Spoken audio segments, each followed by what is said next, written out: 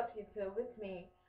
I'm coming at y'all today, first of all, to formally apologize for not having posted a video um, over 2 months.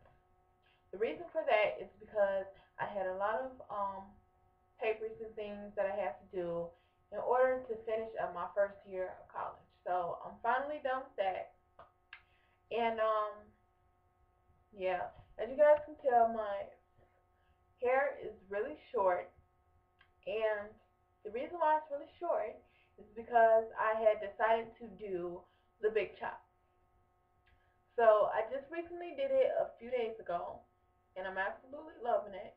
I cannot really tell what my hair texture is, but I just know that from doing a big chop, I have very low maintenance of my hair. It's a lot easier to deal with, and it's just been great, and I've been able to embrace my natural hair, and I really did want to donate my hair. So I'm thinking about doing it. If I can't find um, a close organization, then I guess I will just throw it away. But anyway, yeah, this video is gonna be about how I am, currently transitioning and how I deep condition my hair, and just the things that I do just to define my curl pattern. So let me just start off by saying that just here last week I did my first online purchase, and I did it from Amazon. And the thing that I decided to purchase was the Jamaican Black Castor Oil. This is an 8-ounce bottle. I got that for $13. And I'm pretty sure you guys um, about this product already, but I just want to show you guys the consistency. So I'm just going to dip my finger in, and you can see that it's pretty thick, okay? But let me get into the ingredients that I use for my hair. Okay, that feels good. Okay, so the first thing that I use um, is my Olive Extra Premium oil, which contains the canola oil, extra virgin olive oil, and grapeseed oil.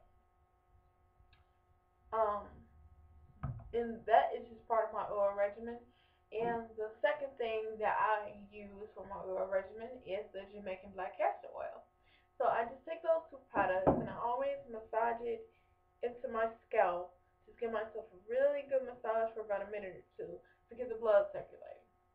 But when it comes down to my deep conditioning or just wash and go, whatever, um, I will be using my Herbal Essence Body Envy shampoo conditioner. You guys know that I have had this for um, maybe about a year now. I'm not even sure, but I know I had it for a while. So I'll be using that. Um, I'll be using my Moroccan Argan Oil Conditioner. I also had this for a while, and I'm almost out. And lastly, to really help define my curls, I don't know why, but this Suave almond and shea butter conditioner works so well. It's 100% natural, and I just love how it smells. So basically, just to now wrap up the fact that you guys know what I use, to do my deep conditioning today, I'm going to be using uh, egg white.